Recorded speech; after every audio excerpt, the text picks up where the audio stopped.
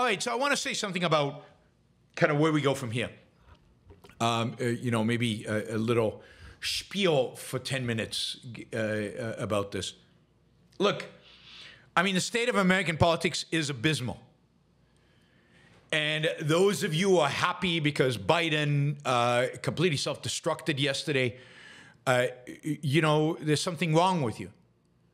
Because the fact is that all that is it reinforces and commits us to a presidency of Donald Trump. And you might say he's better than Biden, but to be happy about that is something's off, something's wrong. We have a dysfunctional political system, but really what we have is a dysfunctional culture. We have a culture that has become unmoored from its founding principles. A culture and a politics that have become completely separate, completely contradictory to the very essence, the very nature, the very characteristics of this country, what made this country great. We have a culture that's un-American. And we have politicians who are un-American. We have a political system. The system itself is still somehow holding together. But we have the participants in the American system who are un-American. Oh, and then Troy also did 500 Australian dollars. Thank you, Troy. Really, really appreciate it. Hopefully, I'll get to meet Troy in Brisbane. We'll see. We'll see if I'm going to Brisbane. I'm not yet sure. So while we still call this the United States of America, this country is lost. It is lost. It is drifting. It has a vague recollection of the founders, a vague recollection of a constitution and a Declaration of Independence. I mean, the Supreme Court seems to have some respect for the separation of powers, but not much more than that. Certainly not for the idea of individual rights. And the idea of individual rights is what makes America America. The idea of individualism, of individual self-reliance, of the individual setting his course in life and living free to live the kind of course that he sets, live the kind of life that he determines for himself. That is what makes America. The force, the coercion, the manipulation at every step by the federal government, by state governments, by local governments, at every step from abortion to trade is un-American. The vilification of immigrants to this country is un-American. People accuse me of, oh my God, open borders. America had open borders for the first 100 years and really had open borders for the first 150 years of its existence. Unless you were Chinese, and there you were restricted from 1896, I think it was. We had basically open borders until 1921, or 24, 21 and then 24, where there were restrictions. Was that such a horrible period in American history? Well, no. All of these things are just un-American. You could argue, look, there's a welfare state. We should really argue to get rid of the welfare state so that we don't have to be encumbered with paying welfare to immigrants. Fine, get that. Or, you know, the immigrants really are a burden on government education, so let's fight to get rid of government education. Fine. But the, you know, just the ugliness of the vilification of immigrants today in America is a fundamental anti-American sign. And people who do it are anti-American. They reject the very essence of America. So what do you do? What do you do today? Well, there is only one thing we can do. And that is, in a sense, to start over with American ideals. It's not to run around celebrating that Trump is going to be president. That should be beneath the people who support in any way this show. It should be beneath any American with a capital A. We shouldn't be celebrating the demise of Joe Biden, the rise of Trump. We shouldn't be, in any of those cases. We might say, okay, it's bought us a little bit more time, maybe. I don't think even that is true. What we need to do, realizing the dire strait that America is in, is go out there and redouble our efforts to change this culture. Redouble our efforts to return America to its principles, to make America principled again, to make Americans identify, focus on, realize the importance of individual rights again.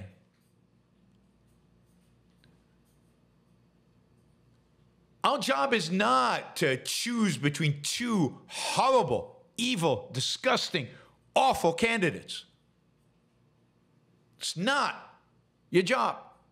And to answer Andy's question, it's absolutely legitimate to abstain. Absolutely legitimate to say I can't vote for either one of these bastards. Ayn Rand did it on several occasions, at least 2 occasions. She did it in the 50s because she couldn't vote for Eisenhower, and she did it in 1980 because she couldn't vote for Reagan. Imagine, couldn't vote for Reagan. How principled Ayn Rand was. Compare her to people like Scott.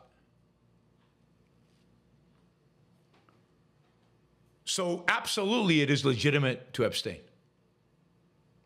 How many seconds do you think it'll take Scott to say, but Peikoff supports Trump?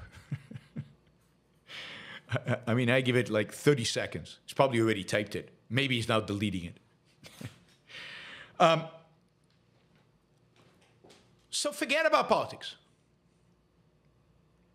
Forget about politics. Yeah. Anyway. What we need to do is advocate for the right ideas.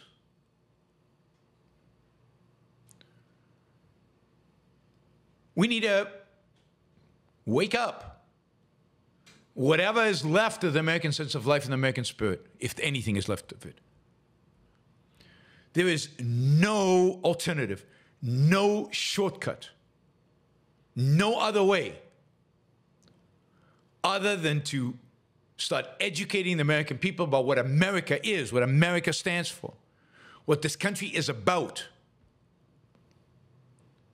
what the principle of individual rights is and what it requires. And that doesn't mean give me a laissez-faire capitalist economy, laissez-faire capitalist government tomorrow or else.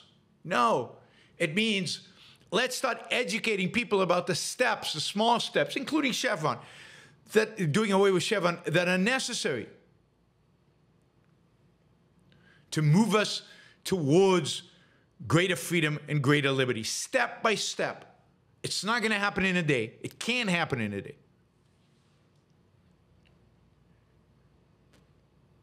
Let's talk about what that looks like. What kind of laws can be repealed? What kind of regulatory agencies can be abolished? How do we privatize education? How do we get rid of government involvement in education? We need to promote a politics of freedom, a politics of liberty.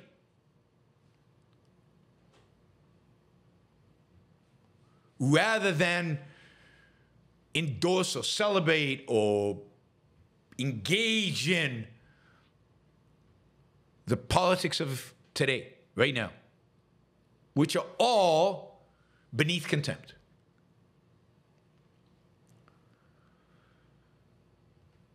So, yeah, don't disengage from what's going on in our political world. On the contrary, engage more. But engage not at the level of, I'm a Republican, I'm a Democrat, I'm this, I'm that. Don't engage at the level of a tribalist, which is what some people here do. Engage at the level of a critic. Engage at the level of somebody who has better ideas, who knows how the world could and should be. Engage at the level of somebody who can go out there and at least talk about what America is really about. Talk about liberty and freedom and individual rights and limited government and what freedom means and its value and why it's important. I mean, if you can and want, talk about reason, talk about rationality, absolutely. Talk about egoism, absolutely. But even if it's just at the political level, which is easier for most of us,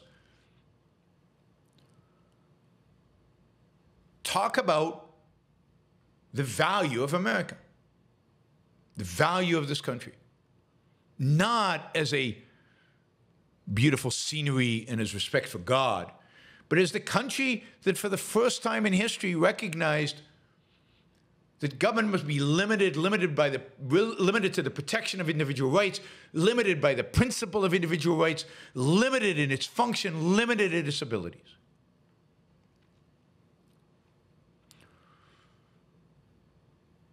Right. Educate, educate, educate. And you educate every time you speak up. Every time you make an unpopular declaration of principle, you educate. Anytime you object to the status quo and provide principled argument in opposition to it, you are educating. Anytime you write, anytime you speak,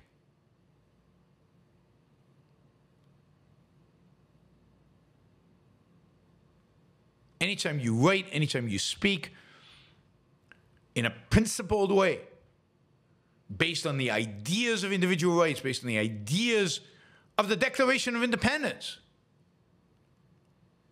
You educate people out there. You make the world a slightly better place. You give us hope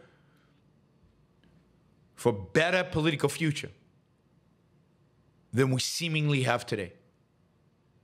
And when you stay quiet, or when you, like some, cheer and rally for clearly a horrible candidate because he's against the other tribe, you diminish your ability to educate. You diminish your ability to change anything. You become one of the mob, one of the tribe, and you're useless, completely useless for having any impact on the world.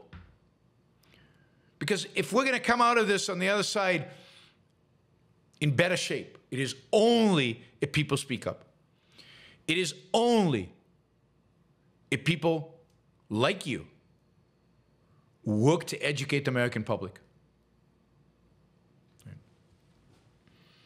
I mean, think about the Federalist paper. Think about the debates, the discussions, the intellectuality of it, the founders, how much work they put up, and what risks they took to do it, to fight for this country, to create this country, to make this country what it is. We're at an existential point in this country where the country is going to hell. You got to be inspired by them to at least stand up and speak. Nobody's asking you to take a gun and go fight. But stand up and speak. Stand up and object. Say, you know, I'm voting for Trump, but he's horrible. He's terrible. He's despicable. This is what I hope the Republican Party will do in the future. Can't say anything about that. I mean, think you're wrong, but it doesn't matter. That's okay. But to only attack one side, to not recognize any faults, to not speak on principle, to not talk about principles, to not discuss principles, is to abandon your responsibility for your own future. It's to not to be selfish. It's not to be egoistic, and it's not to be rational.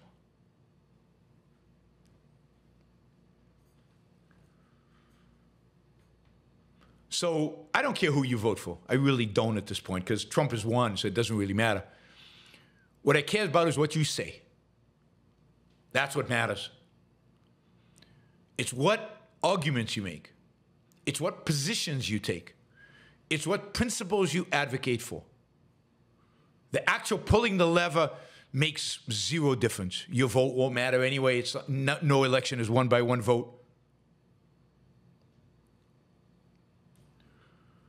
So it's time to continue to speak, to talk, to educate, to stand on principle, to argue, and to criticize. Be a critic. Criticize everybody whenever they're wrong. Doesn't matter who they are. Criticize them when they're wrong. And in politics today, everybody is wrong. So you've got to criticize everybody.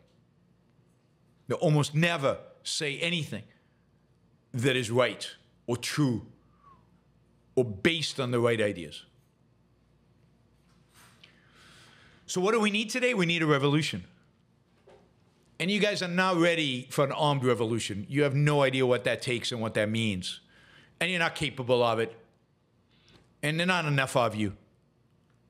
So the kind of revolution we need is the kind of revolution we've needed for a long time. It's an intellectual revolution. But it's time to think of yourself as revolutionaries, radicals, not status quo, establishment, tribalists. Radicals for liberty, radicals for individualism, radicals for reason, radicals.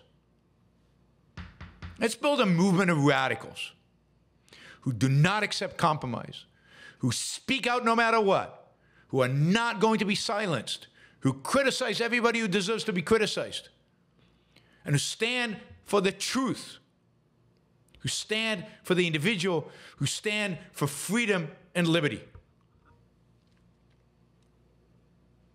That's what we need. That's where we need to go.